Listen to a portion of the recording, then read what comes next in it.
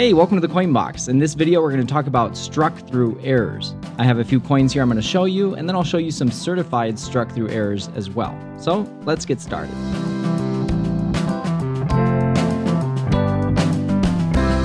A Struck Thru error occurs when a foreign substance comes between the die and the planchet at the time of striking the coin. The material that is struck through is typically cloth, string, wire, wood, metal, grease, or debris of some sort. Since the die strikes the coin through the material, the result is an impression that is incuse. Therefore, it can be tough to accurately identify this type of error because what might look like an error might actually just be post-mint damage. Struck through errors are one of the most common errors out there, so the larger and more obvious the error is, the better. If the impression is too small, it won't qualify to be certified as a struck through error. For example, this 1990 proof Libertad has a really small mark, probably from a string or metallic fragment of some kind. Because of the characteristics of this mark, I don't believe it's a scratch, although it can be tough knowing when something is post-mint damage or an actual struck through error. I don't know this for sure, but this mark might be too small to be certified as an error. Here's another really small impression on a 1948 5 pesos Cuauhtémoc coin. It's not super noticeable, but nevertheless, I think it's fun to find coins like this. Next up, here's a 1984 Libertad with a struck through error on the reverse. This one isn't very large, but I believe it would be large enough to be certified as an error.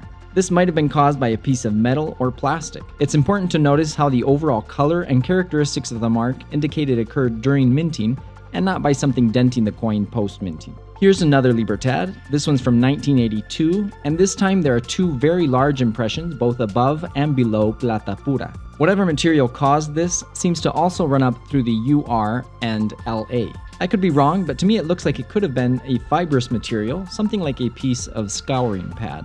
Regardless, I was lucky to find this one among some other 1982s I bought, so it was a very pleasant surprise.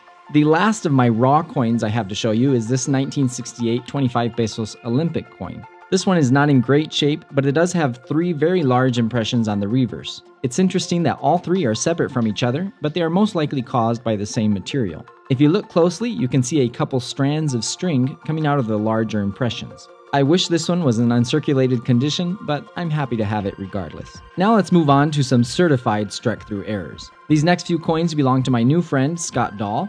You can see more of his really cool collection on his Instagram at SD_mexcoins, which I'll leave a link to in the description below. Scott very generously provided these high-resolution photos for our viewing pleasure and education. I really like how this Onza looks, and for him to have it in such a high grade is a huge plus.